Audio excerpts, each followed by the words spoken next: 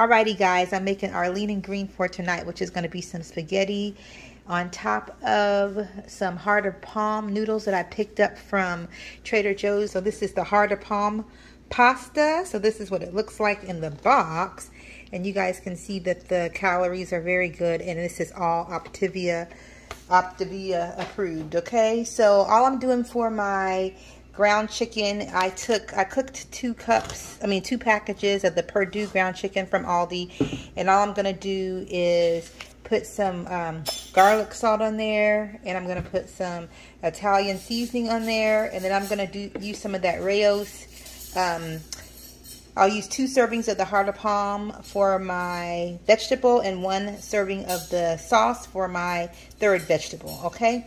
So let me show you how I make it up, and it should be super easy. Alrighty guys, so this is how the heart of palm comes packed from Trader Joe's.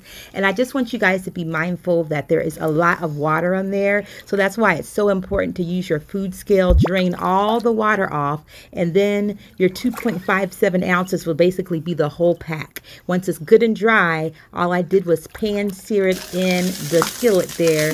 And you guys can see I seasoned it with some Italian seasoning and some garlic salt, and I threw everything together, and it was delicious. Okay, you guys, I'm telling you, it felt like a gourmet meal, and Gabriel kept trying to eat my food instead of his. So if you guys make it, let me know in the comments section, and I will see you in the next video. Bye.